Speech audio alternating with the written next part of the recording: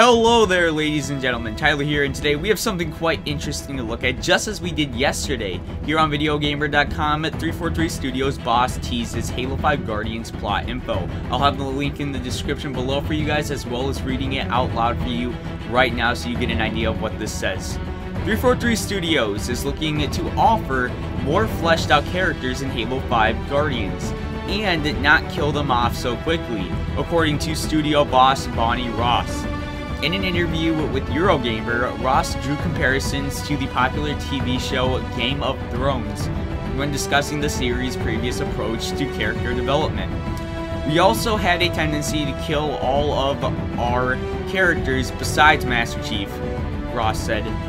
"We are not Game of Thrones, and we actually want to make sure going forward we have a larger cast of characters with which to tell stories. Stories need to stand alone, whether they're books, in the game, different animation, and live action. The game has to stand alone, and each of the stories has to stand alone. They are better together, but we're never making fans do the homework to make sure they understand all of these." Halo 5 Guardians will launch sometime next year, with a beta available in Halo, the Master Chief Collection, which starts December 27th.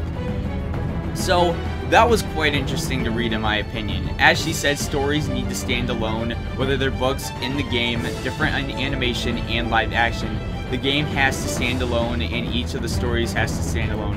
They're better together, but we're never making fans do the homework to make sure they understand all of these.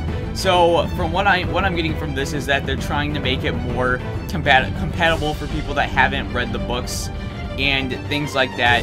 But even if it's going to be the same as it was with Halo 4, which is what that was, you know, Halo Nightfall could probably help you understand the plot a lot more. It's most likely going to, because it has to do with Locke, and there's nothing proving to it not having anything to do with the actual storyline. So I'm pretty sure that's going to help out with the storyline a lot, and I'm very, very excited. I hope you guys enjoyed this video, and I'll be sure to keep you guys posted on anything else that comes up day by day, hopefully. Please leave a sub to stay intact with all future Halo updates I can get my hands on, and thank you for watching.